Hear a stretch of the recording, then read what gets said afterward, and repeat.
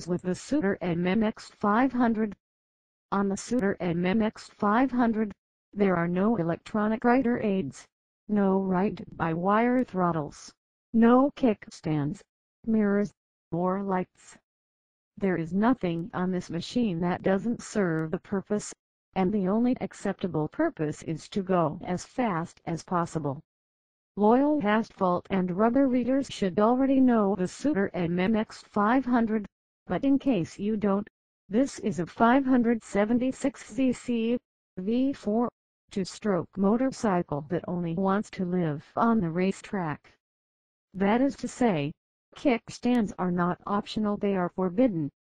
With the MMX 500, Suter is taking us back to a time when men were men, and they rode powerful machines that had narrow power bands. One wrong move, and you were in orbit.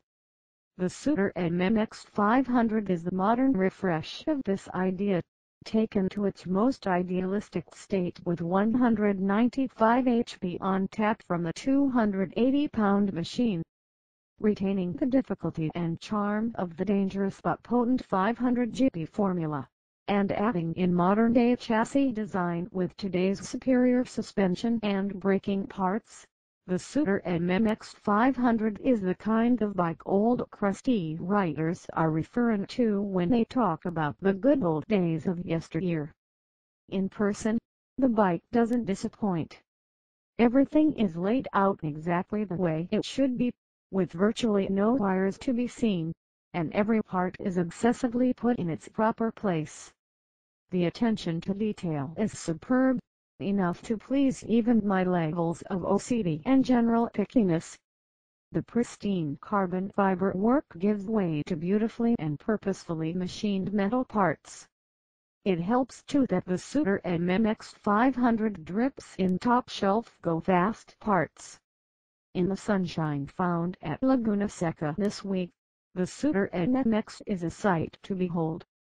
If you were not in attendance in California, the cost of admission was easily worth a glimpse of this machine. I hear there were some races going on as well.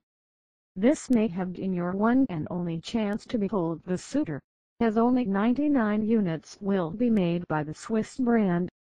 Priced at $135,000 in the USA, this kind of craftsmanship doesn't come cheap. But then again, it shouldn't. You are not worthy. I will sidestep superlatives and simply say that the Suter MMX 500 is a true rider's motorcycle. Thank you for watching. See you next time. Bye bye.